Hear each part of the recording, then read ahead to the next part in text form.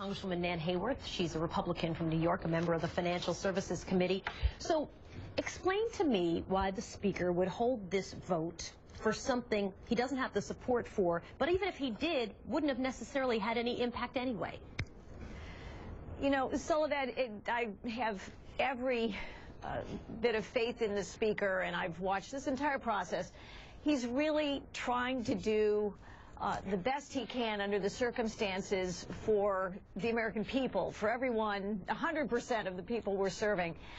He's faced, we all know, with an exceedingly difficult challenge.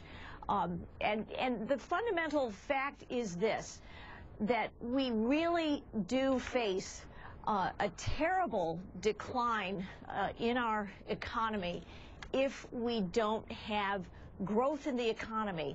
And the only way to get growth rates are not where they need to be for us to keep Americans employed, for us to keep the great programs, the social safety net going and our defense going, unless we have better than 3% growth in the economy.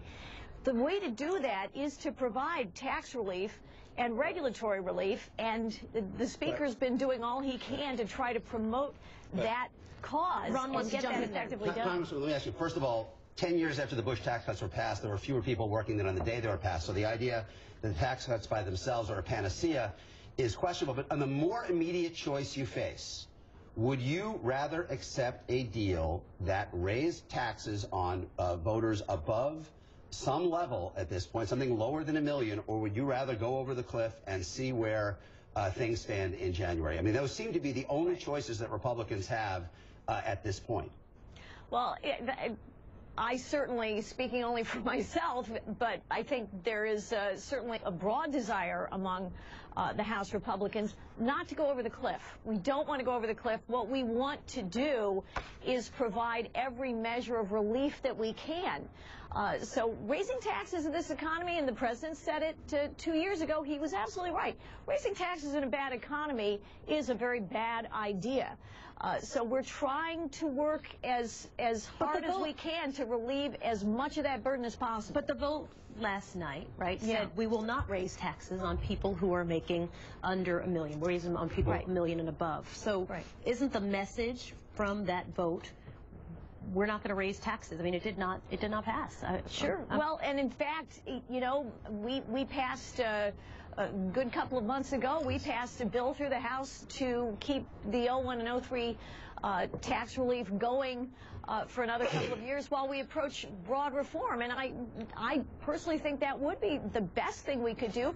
But I know that the President feels very differently about that. And the Speaker, of course, knows that as well. So he's trying to find that middle ground. But there simply wasn't enough support for it. I'm sorry. How is he trying to find middle ground if basically what the Republicans are saying is that they will not compromise in any way, no matter how high that threshold is raised on taxation? I mean, is it part of governing compromising at some level, giving away something that you love? I mean, is what's happening the Republicans saying, we will not, no matter how high you raise this bar, give you a majority of the votes in the House for that? Well, is that what I'm hearing? Because it sounds like what we're right. And, you know, Charles, we've seen this play out throughout the 112th Congress. Of course, the majority in the House of Representatives in 2010 was elected promising that they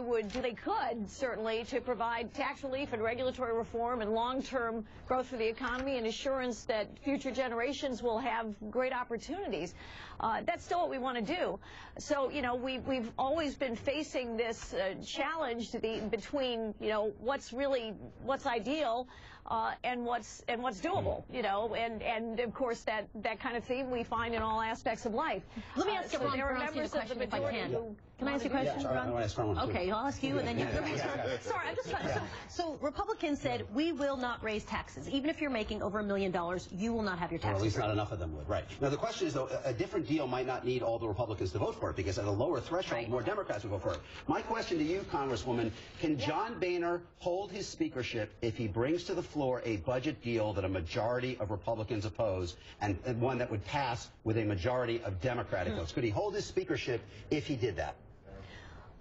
You know, that clearly is an issue for the Republican conference in the 113th Congress to deal with. I have had great confidence in the Speaker's abilities to navigate very, very difficult waters in terms of policy and politics. This will not be an easy job going forward. That might be an understatement of 2012, Congresswoman. I think he's got a great temperament and a lot of institutional knowledge and a lot of common sense. So big, big challenge. Nice to see you, Congresswoman Hayworth, with us this morning. Have a nice holiday if you don't get a chance to talk to you before the new year.